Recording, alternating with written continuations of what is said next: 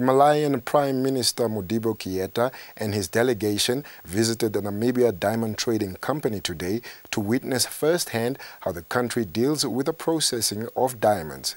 The NDTC was created in 2007 as a result of a joint venture between the De Beers Group and the Namibian government.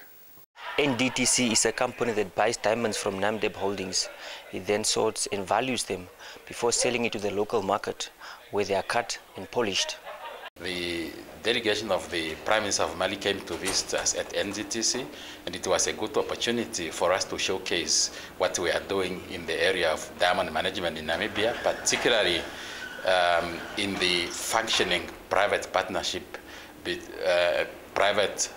public partnership between our government and De Beers as a private company. Jamba also said that platforms such as this allows both countries to learn from each other's experiences. The Malian Prime Minister was impressed with the company's operations. D'une structure parfaitement bien organisée. The company that we have just visited gave me the impression of a very organized company.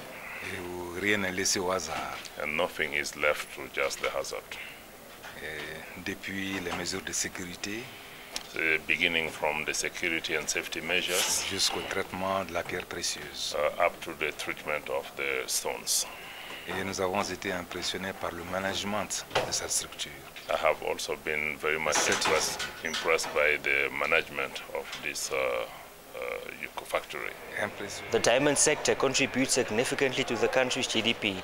NDTC plays a role in its success by adding value to our natural resources, creating skills and jobs.